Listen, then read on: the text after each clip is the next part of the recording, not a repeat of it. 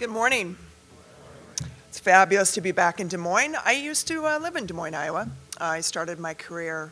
It's interesting. Everyone's been talking about, years and 1974 and the 80s and that. 1974, I was born, so we'll just get all this age thing out of the way as to not discriminate. I was born in 1974. I think I started driving grain truck maybe when I was 11 or 12.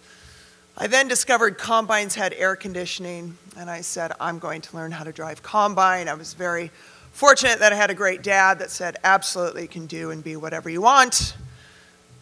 He actually doesn't listen to me anymore, so I'm not sure how much he really believed that. But my first combine I drove was a 7722 Titan II when I was about 14. So grew up in a town about 700 people. Actually, we didn't live in the town. We have a farm. My best friends were my siblings. Graduated with 12 kids, 6 boys, 6 girls. Went to Washington State, so go Cougs and go land-grant universities. So I was totally thrilled when I was hearing all the jokes about Iowa State last night. Big believer in the land-grant programs. I actually was a chemical engineer major. And then I discovered, and this is the great irony because I do trade futures and options and structured derivatives for National Australia Bank and Macquarie, but I could not pass calculus. I took it 3 times and I said maybe chemical engineering is not my future, so I switched to agricultural business. And I like to tease the kids that I lecture to at Columbia and NYU that are spending all this money that the person that they're having to listen to the next year couldn't pass calculus, became a senior vice president, and probably, was on an athletic scholarship, and my college education cost them what a semester at their university does. So I'm not sure who got the best deal. Graduating from college in '96, agriculture wasn't the sexiest things. It was kind of the dot-com time frame. Everybody was getting into that. I joined Cargill. I like to call it the Reach Out and Adopt a Land-Grant University kid. Started with Cargill. I lived in Norfolk, Virginia, Minneapolis, and Des Moines as a trader for the grain division, wet milling division, oilseed processing division. Went to DC for 5 years, happened to be in a conference in Hong Kong. I could spell corn, and suddenly I was worthy of becoming an investment banker. That was in '05. Went to New York for a year with National Australia Bank, moved to Sydney, Australia for a year, came back with Macquarie, flew around the world for a year and a half, and then I said, by God, I'd really like my life back.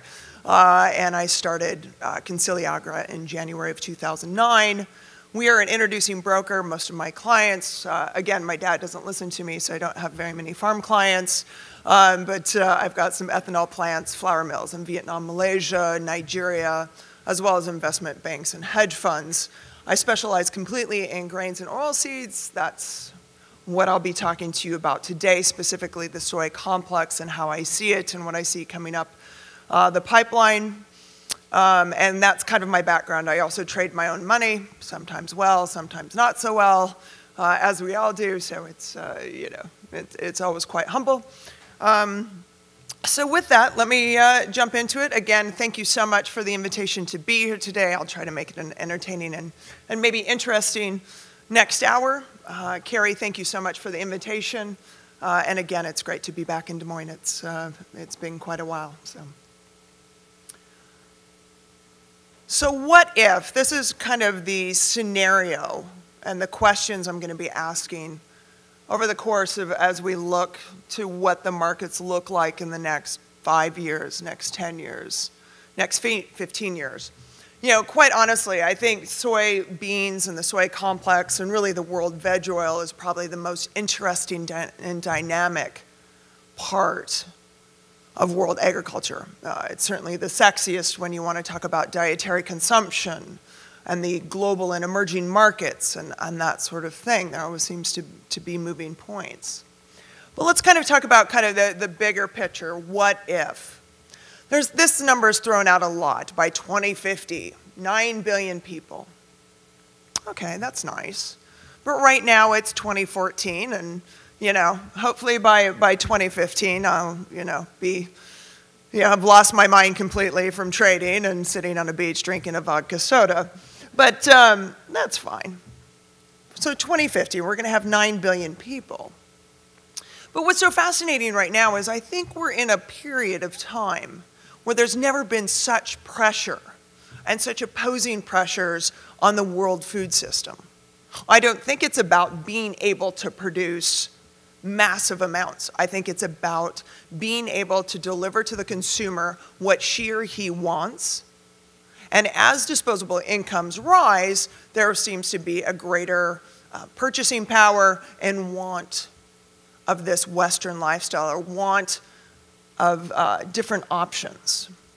And so right now what I find fascinating is that we're in a period, yes, we're going to have 9 billion people by 2050, but right now, right here now, you've got over 1 billion people that are faced with obesity that's going to have huge financial repercussions on the health system, et cetera. And you still have just under 1 billion people that live in extreme poverty. That's a huge divergence. And those opposing and such the spread there is what's driving the food system. These are the longer term trends when you kind of talk about what's coming up the pipeline. I think the bottom line here, you can all read. Me, I went to, like I said, Washington State, so sometimes that's questionable. But emerging markets and large populations are at the forefront center of what's going on. That's been the focus, these large populations. Let's produce a lot, let's produce more, we need more. But what if it's not about population? What if it's about income? And I'm building into a scenario because I'm not sure it's about soybeans anymore.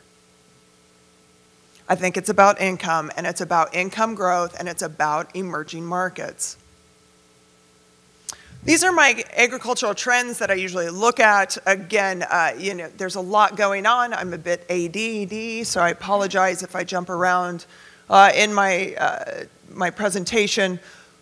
Like I said, there's so many complex parts of this market now that I really try to dummy it down into these 5 trends. And everything feeds back into these 5 building blocks. Again, we're going to go through these, but these are the 5 principles. But what if, again, I'm kind of alluded to this, that it maybe isn't so much about soybeans anymore. The world's proven. They can produce soybeans for the world.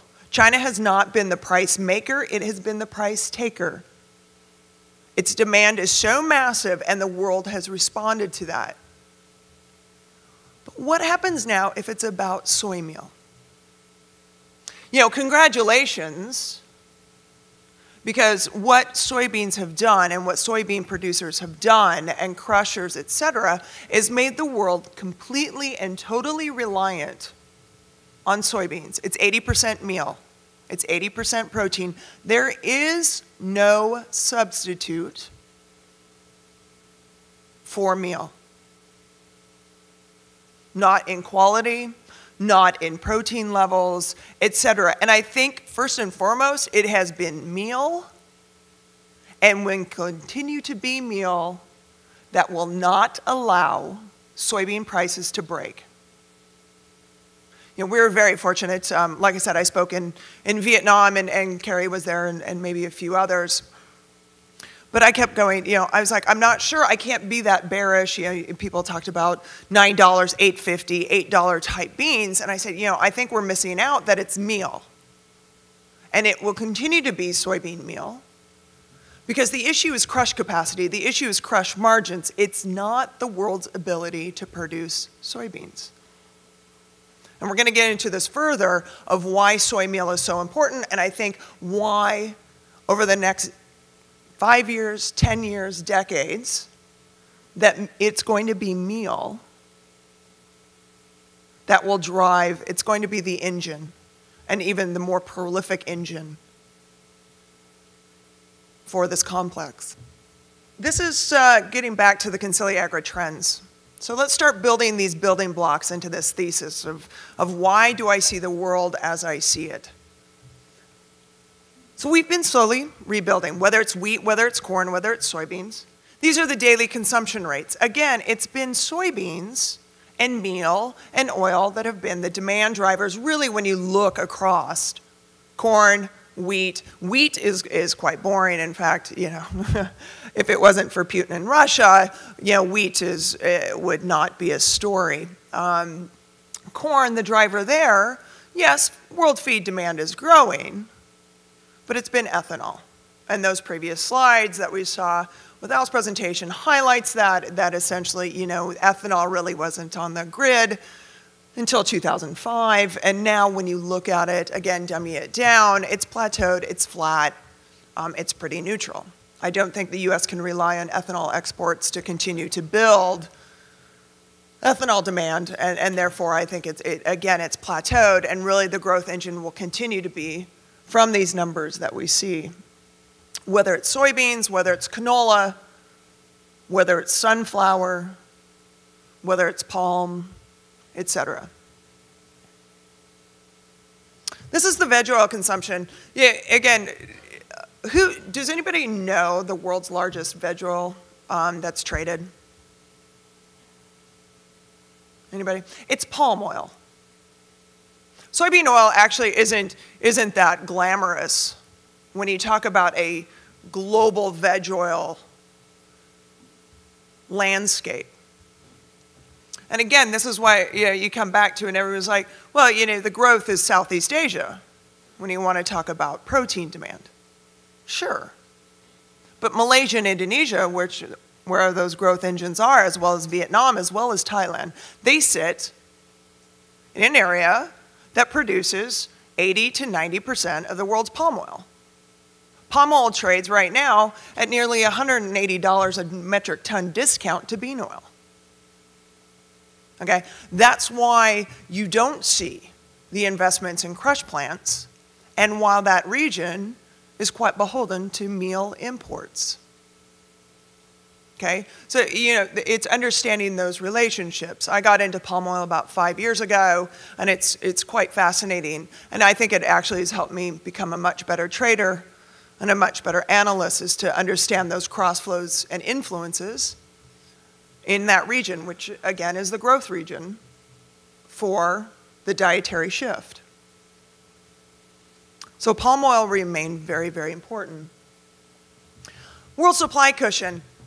Again, what's been amazing to me, and soybeans by and of their own nature tend to be bullish.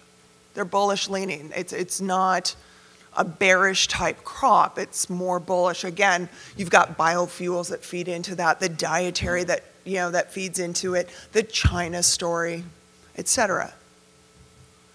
But what's so fascinating is that you look at the price performance across grains and oilseeds, and you've got a supply cushion. And I don't look at ending stocks or stocks to use ratio, because I think the world is so just-in-time inventory, and those numbers are nice to relate to, but really what does it mean? So I try to look in things in terms of supply cushion.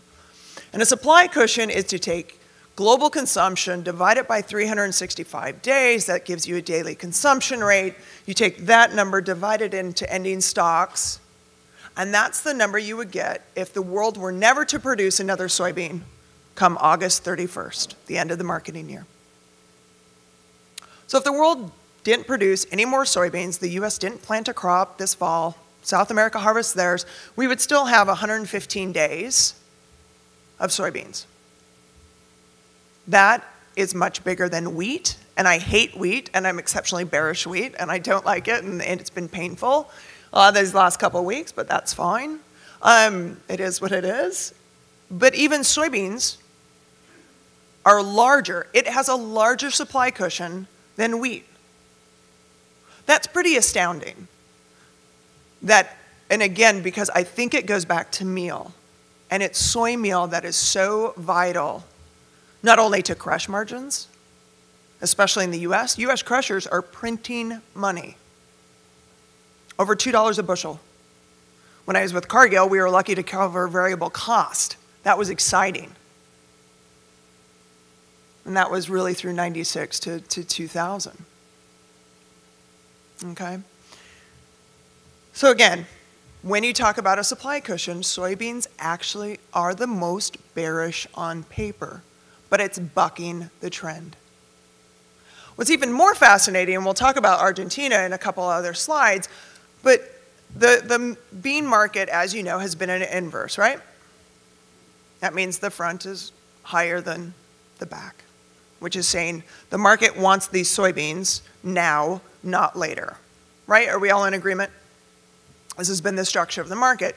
What is fascinating to me, and this is, never underestimate how, frankly put, pissed off a farmer can be, but go to Argentina. When I started Conciliagra, I split time.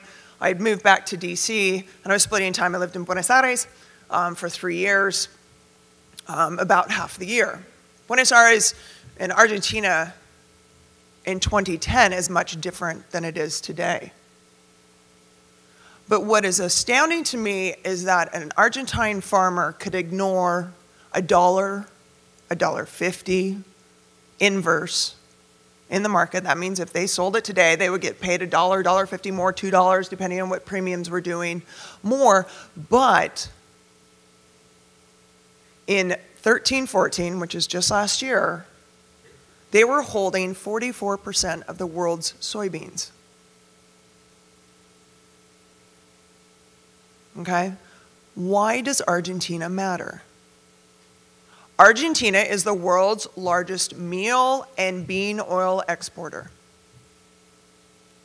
And so if you're a producer of soybeans, you should be writing a thank you note, just as wheat farmers should be writing a thank you note to Russia, you should be writing a thank you note to the Argentine farmer, or even La Presidenta Kirchner, who is just bat cuckoo crazy. Truly.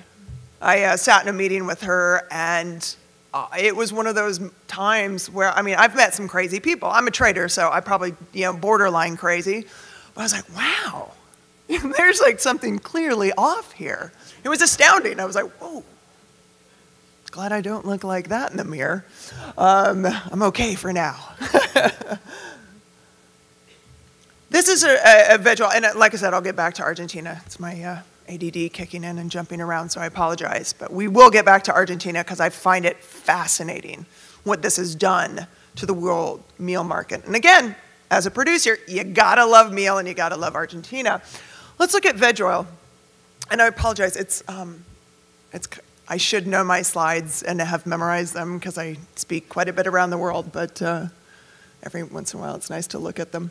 But this is the veg oil supply cushion. Yeah, again, the thing why I don't think bean oil is that sexy when you compare it to meal is that with bean oil you've got palm oil, you've got canola oil or rapeseed oil, so that's Europe and Canada and Australia. You've got sunflower oil, which is the emerging markets of Russia and Ukraine and the Black Sea. And look what the Black Sea has done to the world wheat market. It globalized it starting in 02-03. What has the Ukraine done to the world corn market? It's now become a dominant, low-cost corn exporter. Same influence, sunflower as well. So the Black Sea really continues to be a pivot point. But again, the bottom line there is with veg oil, you just have too many origins competing for a finite demand, and whether it's biofuel-driven or food dietary-driven. And really, when you look at veg oil, that's been the first shoe, per se, if you will, the first shoe that dropped and really reflects global, that dietary shift. I'm going to ask this question now because I'm going to get into, and you'll now understand a little bit later why I'm asking the question. But does anybody know the world's largest veg oil importer? Who that is? Okay, it's India. Remember that, because I'm going to get back to that. It is India. Palm oil, soybean oil, etc. So remember India, world's largest veg oil importer.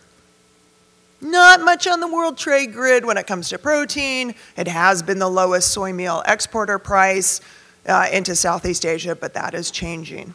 And again, feeds into this love affair, clearly, that I'm having with soybean meal. Again, competition for demand.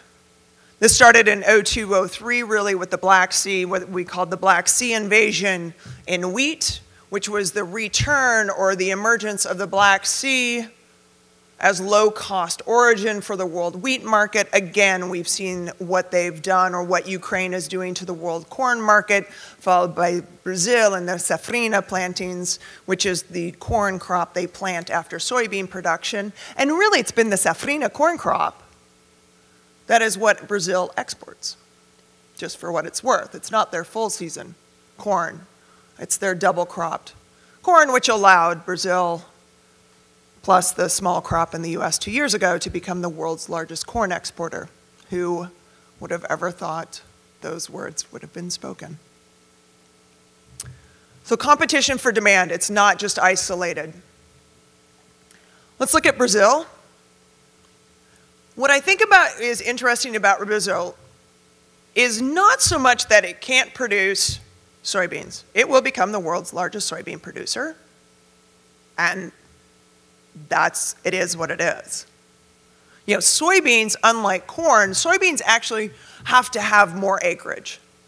I think the yield potential could slowly rise, but when you look across the sphere, there's not the disparity between world soybean yields as it is in corn yields.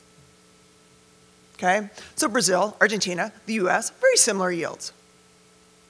When you look at corn yields, it's exceptionally, you know, the US is here and everybody else is here. You know, Brazil's average corn crop yield is 85 bushels an acre. So with corn, you really don't need that much more land. You need more technology, greater inputs. Soybean needs land. Who has land? Brazil.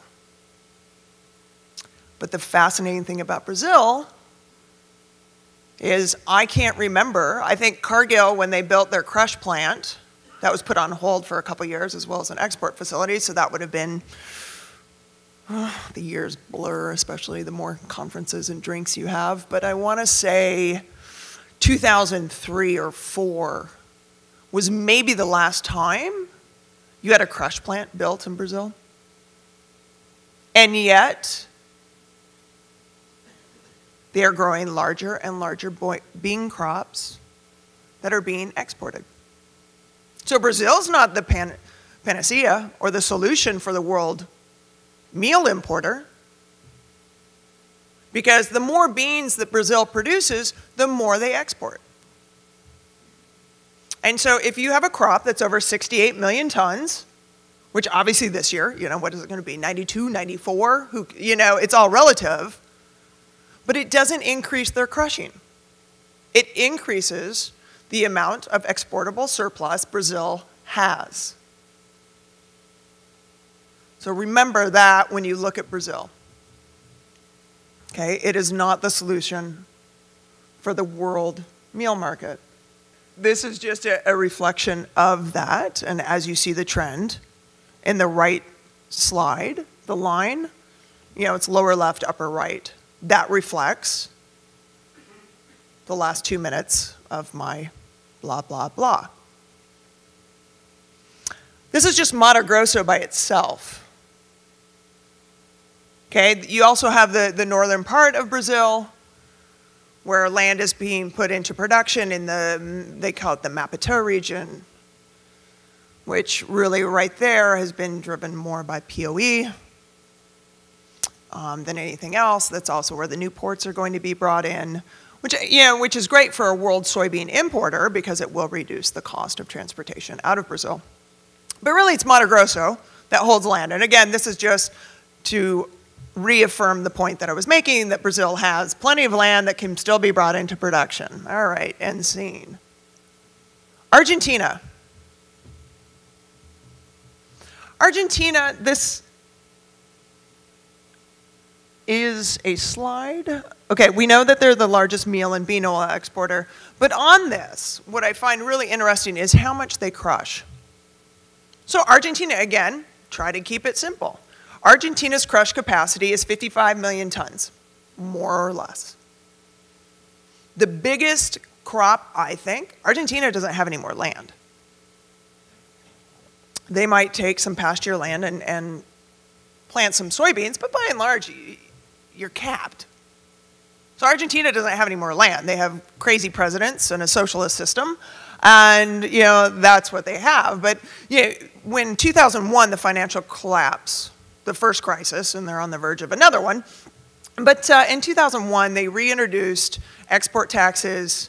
They said they would never do that. They did. Then they introduced differential export taxes, which basically gave a 3.5% spread or tariff, and that's how you expanded the soybean crush capacity in Argentina.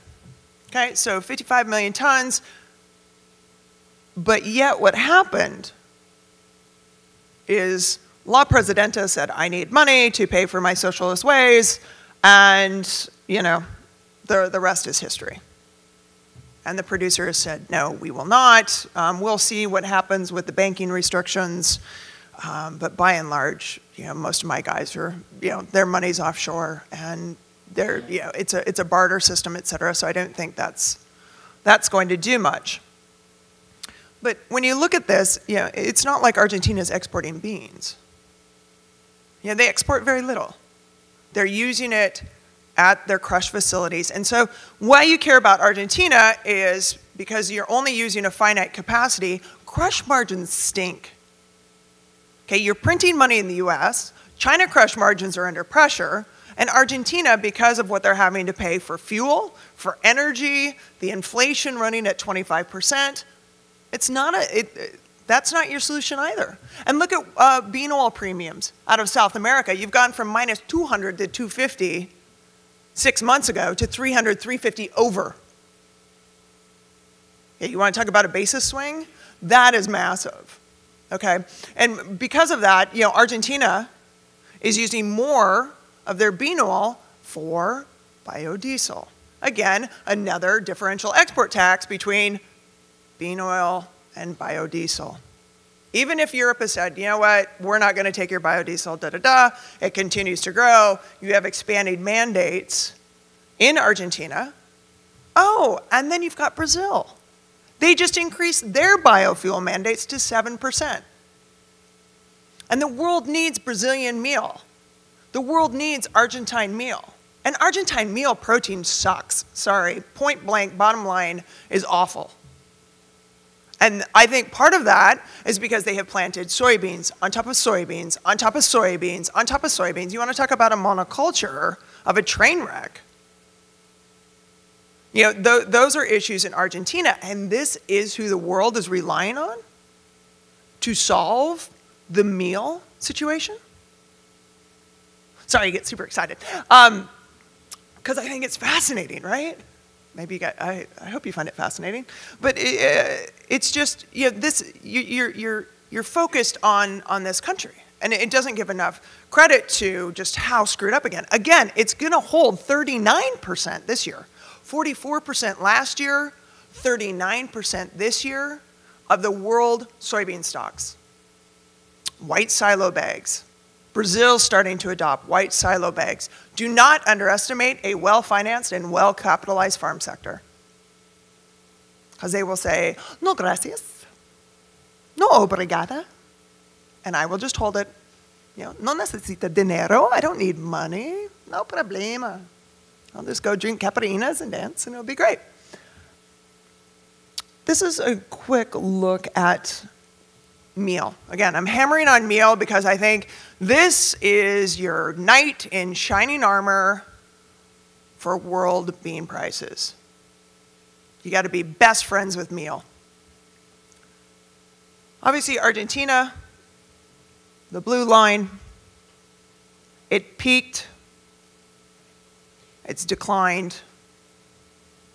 Brazil, steady decline.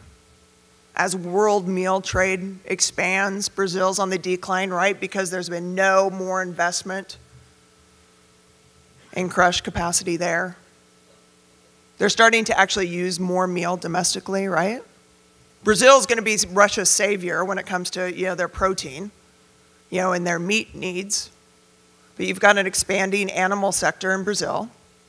The U.S. meal, so we had record meal sales out of the U.S. this year. Super exciting. And it's why meal went from $298 to $400 in the course of maybe 10 trading days.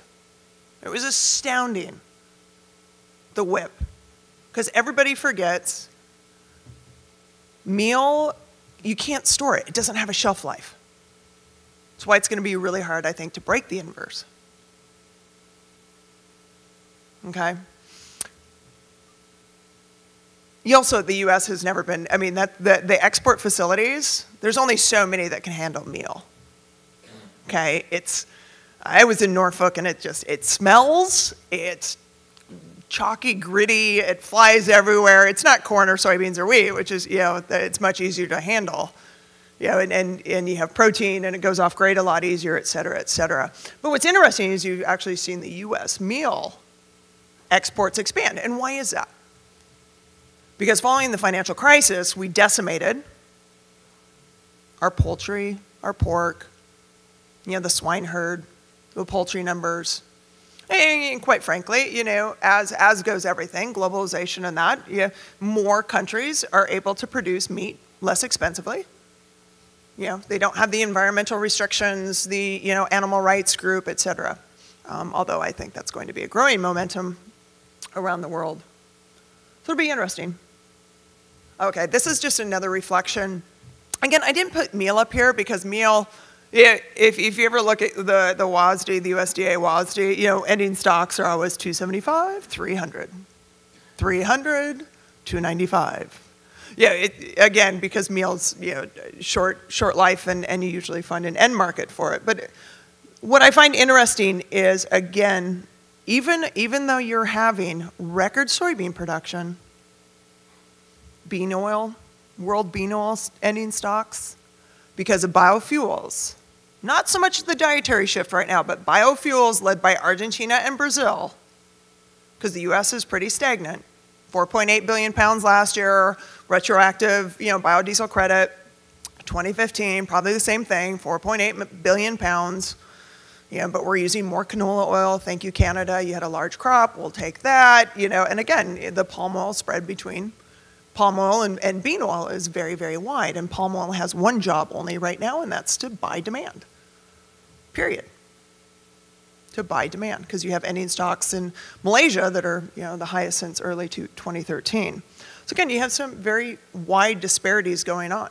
Record ending soy stocks, quite stable bean oil ending stocks. You would not think that'd be the case. And again, I think you've got a lot of quiet confluences going under this bean market that make it really interesting. Kind of talk briefly on the Black Sea.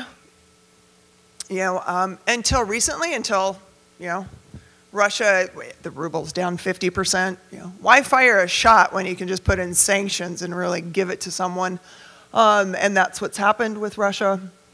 The ruble has had a bit of a bounce, but it's down significantly. You've seen, as a reflection of that, sunflower oil actually go back to its traditional role, which was always to trade as a premium oil to bean oil.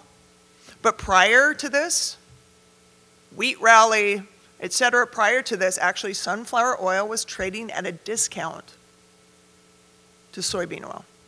That's kind of interesting to me. It reinforces this buyer's market, which is one of my trends, right? A buyer's market is more stable to bearish characteristics. Wheat market is a buyer's market. It's not about flat price, it's just that you have many origins competing for the demand pie that's there. Just like world veg oil, you have many veg oils competing for the demand that's there. And Malaysia and Indonesia keep talking about, we're going to produce biodiesel out of palm oil. They have biodiesel plants. They can't get it together. And part of that is Malaysia subsidizes their energy costs quite highly. So those run counter to that. But it's quite interesting that, on the palm oil side, the world's largest palm oil producers can't get, it's just not happening there, which is not bullish for demand. The global demand engines, again, they're idling. They're not out of gas, but they're idling. They're taking a breath. That's more on the corn side of things, I think, on an ethanol, because I think finally biofuels is having its day in the sun, which is really interesting. But it's also, it's all led outside the US. What's going on is more outside the US when you talk about world veg oil and world veg oil growth. Again, Europe using palm oil for fuel. The European set-aside program that uses canola oil for fuel. And then the expanding Brazilian and Argentine mandates, which I think are fascinating, especially when Brazil comes online. Because I think they're going to be crushing beans for oil and not meal, which prolongs this meal situation, or it adds potential fuel to the world meal situation. The world dietary shift, it continues. I probably fly about, well, when I worked for Macquarie, I probably flew close to 200,000 miles a year. I would arrive in Paris, get a phone call, we need you in Stockholm. Oh, you now need to go to Abu Dhabi. Hey, go home, get new suits. We need you in Sydney, Singapore, China, et cetera. Now I probably fly about 100, 120,000 miles a year, which is quite nice. Most of that time is spent, I have quite a few clients in Southeast Asia. India is an expanding market. I still get down to South America, mis amigos. Plus South America is lovely. And that. But you do see that, you know, the world is slowing a bit. It is slowing a bit. But what no one thought would happen has happened, and that's crude oil broke. And right now we're probably seeing the greatest wealth transfer that we've seen since the financial crisis, really, and the collapse. There were winners and losers. But the amount of money that is bleeding out of OPEC or the shale fields and that sort of thing and being transferred to the consumer and putting money in the consumer's pocket is astounding. In fact, there's been numbers that the global economy will actually grow an extra 0.5% to 1% because of crude oil below $60. So what we thought maybe was slowing in stagnation, I think has really got to resurge in some areas than we previously thought. I'll report back. I head back over to Southeast Asia in March, so I'll let you know what's going over there. But they've been, by and large, very immune. Indonesia is an incredible story, et cetera. So, but this is just a quick photo there. If you haven't seen this, this always reminds me of the power of China. When you start looking at these numbers, you read left to right. But by 2025, I mean, and you compare it to Europe, and you talk about the infrastructure that's going on, that's massive. What was the last country that industrialized? Which is what China's doing, right? What was the last country? The US. The US didn't have 1.3 billion people. Didn't have mobile phones.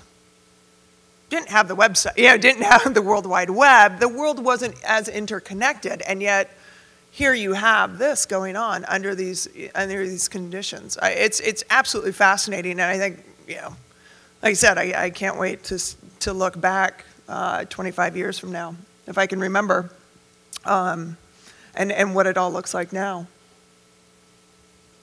Again, this is just a look. I had mentioned India, China. The table on the left is the palm oil.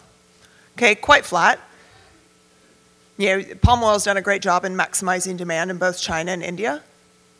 Actually, veg oil import margins in China are quite negative. That's driven by policy, not driven by market conditions. And in fact, it'll be fascinating to see what China's government does with their 3-4 million tons of canola oil reserves, right, that they've been building.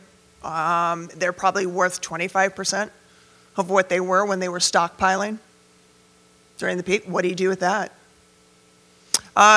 To China real quick and corn, I think it would be a mistake presently, unless there's a crop failure. Corn has been designated as a special commodity for the Chinese government. I don't think they have any intention of replicating their impact on world corn trade as they have soybean trade. Just for what it's worth, I think they do have to deal with some poor quality corn that's going moldy, but I'm not one of those people that see China as this massive net importer of corn because of government programs that are pointed to corn and domestic production there, and set aside, and what they're putting in place very quietly right now. So I think ultimately, but it's not something that I see in even the next 5 years, whereas they will be a constant presence in the soybean market, in the canola market, and an expanding presence in the world soy meal export market. So who's the next China? China's been the great price taker. The world has responded. China does not, I do not believe, China does not make world bean prices. Their demand is so massive, their crush capacity is so overbuilt. It has gone through consolidation and it will continue to go through consolidation. But I do not see in the near term that they will be anywhere close to operating at even 50% of their capacity in the next 4 or 5 years. Okay, again, they're kind of sorting through a lot of things, and consolidation is one of them. But when you're faced with record-ending stocks and the world has responded so quickly, you've got to ask yourself, well, if it's not going to be China, who is it going to be? So drum roll. I hope I got the slides right. What you've been waiting for. I think India to the world meal market will be what China is to the world bean market. Now there's some interesting stats right there, and you can read through them. I would, but A, I wear glasses, and B, I'm blind, and I don't want to get a sore neck. Plus, it gives you something to do while I'm chit-chatting away. But what's interesting to me is, you look at India. India's got a few issues. I remember I was a punk little, gosh, when was it? Well, I've always been a punk, but I guess in 02, 03, went over to Singapore, and Kwak Oil was a client, Mr. Kwak. So Kwak Oil owns Wilmar, and Wilmar is the world's largest veg oil importer, user, and a massive Chinese crusher, et cetera, et cetera.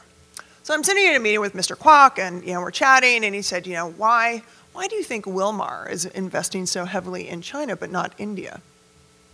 I was like, oh, well, Mr. Kwak, let me show you my statistics. Ticka, ticka, ticka, ticka. And I was like, and you got this. And he's like, while impressive, he goes, no, it's very simple. China is a communist country, and we can get things done. India is a democracy that has an election every day. Think about that. It's pretty interesting, especially when you see what that company has done. But India, everyone's super excited. I was in Goa, which is a lovely beach city, about an hour and a half outside of Mumbai, I hear, because I got to go during monsoon season. I was so excited. I was like, oh, I'm going to get to go to Goa for the first time. And I've got lots of big brothers. I've been so fortunate to meet so many amazing people. And AJ is one of them, and he's British Indian. I said, hey, AJ, I'm going to go to Goa. I'm super excited. Are you going to come to this conference? Cool. We can hang out at your dad's, palatial mansion. That would be awesome. He goes, it's monsoon season, right? He goes, no one goes to Goa in June. I was like, oh, right. But I did. I went. It was very turbulent flying in. It was amazing. But what was fascinating there is people were super excited because Modi's been elected, and it's kind of the first time that their version of Parliament or Congress, everyone's on the same page, the same team. Growth is at 5%. The rupee was trying to recover. A lot of enthusiasm, and it's slowly coming to fruition. You still have 1 billion people in democracy and election every day, but hey, baby steps, right? But look at this. I don't. Maybe you guys knew this. I didn't know, but eggs are the cheapest and largest source of protein for India. A lot of people say, well, India's Hindu. They're not going to eat pork. I'm like, well, we didn't know your religion. Good job. Or beef, or they can't beat China, but they can, in terms of poultry, in terms of aquaculture. India's the #2 producer of shrimp, right behind China. Where are you putting your checkoff dollars? There seems to be a lot of that, focus on aquaculture. Let's feed the fishies some meal. Cool, okay, that works for me. All's fair in love and war. Fish meal doesn't get it all. So you've got aquaculture. What really stands out to me and blows my mind away and makes me super, I'm like, okay, cool, I want to own the back end of this inverse all day long in meal, is look at poultry. Just those numbers. But it's not so much the sheer magnitude of, the 54 million per week. It's that only equates to 2.5 kilograms per person. And Bangladesh, which is no Monaco compared to India, consumes 8 to 9. And that's a neighboring state. And you start looking and you're like, okay, well, if there you start trending like their neighbors, again, a little bit slower, but they've got that sheer population. I think India is absolutely fascinating. India has proven it cannot produce an oilseed, whether that's cottonseed, groundnut, whatever that might be, just kidding, soybeans, etc., because it deals with the monsoon cycle, right? In case you didn't know that, India, agriculture, monsoon season. That's what that whole big country of 1 billion people are doing. And what's interesting to me is that SOPA, which is the equivalent of NOPA, because as they say in India, we don't do anything original, we just replicate and copy.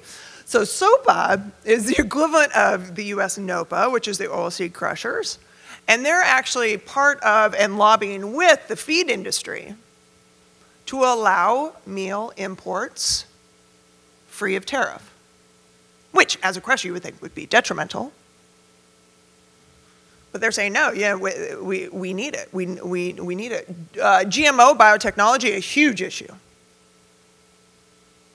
But why, when you look back on veg oil, you're like, wait a minute, India's the largest bean oil importer.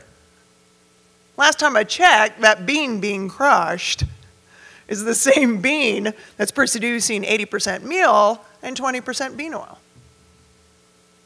And so they think they'll be able to kind of go the meal route rather than import raw soybeans to feed their crush plants, to be able to do meal.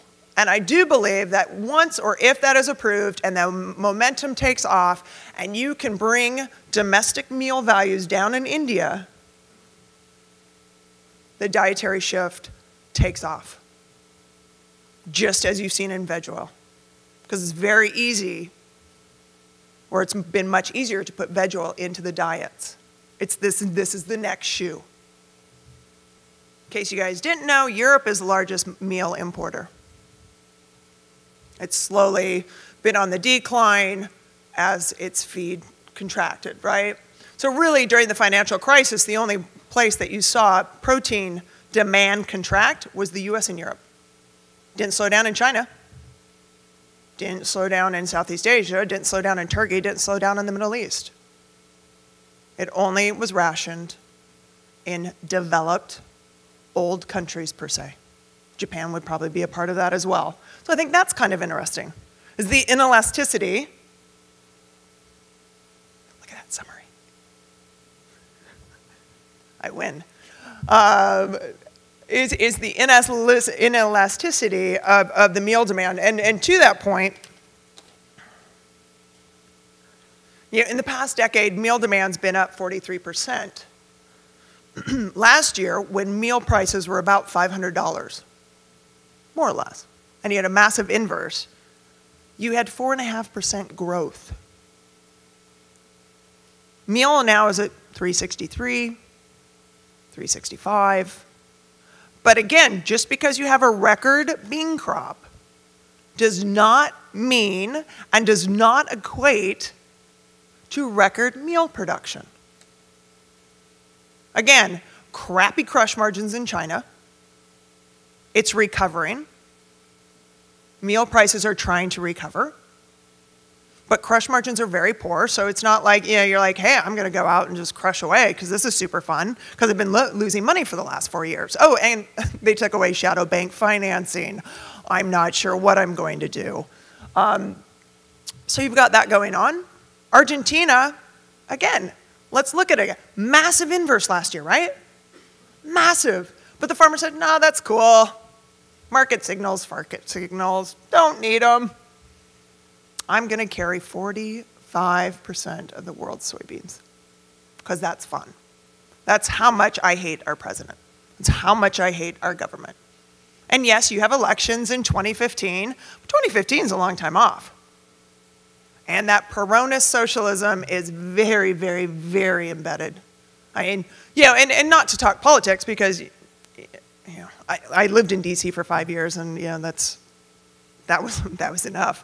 But it's fascinating to see because Canada and Australia have very successful social capitalist type economies, but the destruction of what socialism and the program has done to Argentina is just, it's so sad. As my counterparts, muy triste. They're very, it's a tragedy. It's a tragedy to think Argentina in the 1980s was a powerhouse, really, an economic powerhouse, and now they're a blip on the radar screen.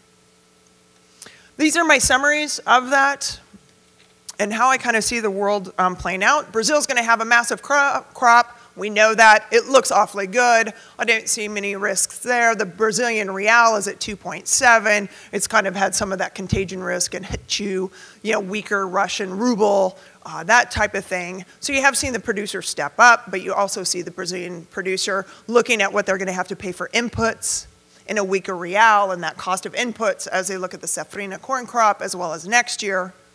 So I think we will see more on-farm storage from the Brazilians, so you're not going to see that push. I think the U.S. Crush margins and the U.S. cash market. The U.S. cash market right now is the leading indicator and is what I watch every day to gauge, besides meal spreads and what meal is doing, it's the U.S. cash market that's driving this thing, okay? And so I think that continues. I don't think the Argentine farmer is an aggressive seller. There's huge issues still there. You will have strikes and protests like you always do. And I think this, again, to wrap up, if I were to say, in the next 10 years or 20 years or what it might be, I do think there will be a cataclysmic event on the production side of things. I think the world will discover, just like we did with spring wheat in Minneapolis, of what it took to ration demand, because we do not know what that is in soybeans. You can say $18. Well, that's just a number because we don't know. Does $1,000 a ton meal, is that what slows the dietary shift?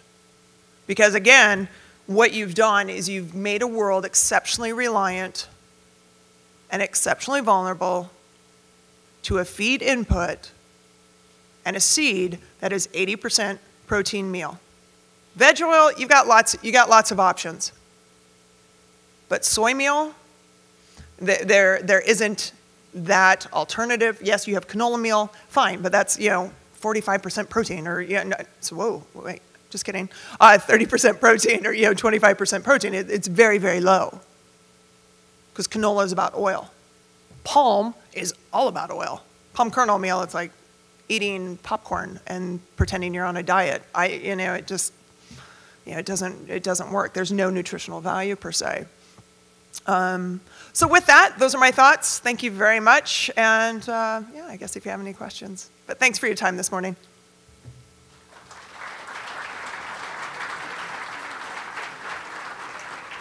Yes? There seems to be an inconsistency between what China says and what China does. No. I totally believe them. Everything they say. So my point to you, But again, I went to a land-grant university, so. So my point to you is this, they do a lot of these things, and yet they're supposedly this long-term strategic thinking country, yada, yada. Comment on that.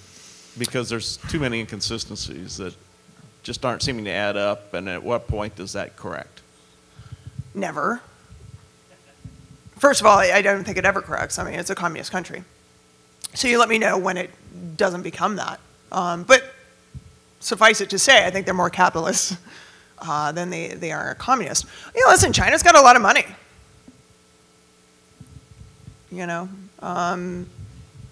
They instead of buying U.S. dollars or U.S. debt, they can buy, U.S. corn or Ukraine corn, or maybe that's a better investment.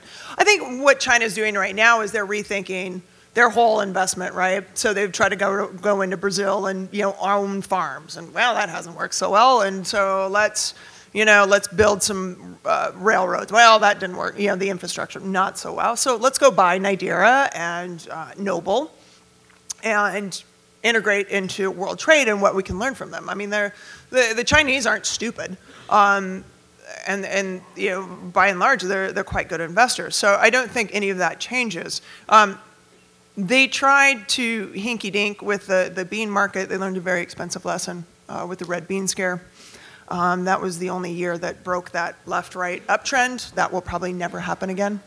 I think my biggest, if I was Chinese and part of the party and over there, I think food safety, this thing is almost, I won't say out of control, but I think if I'm the government, I'm so concerned about food safety and this growing momentum and awareness of GMO and biotech and that sort of thing. I think that's a huge risk, a huge risk.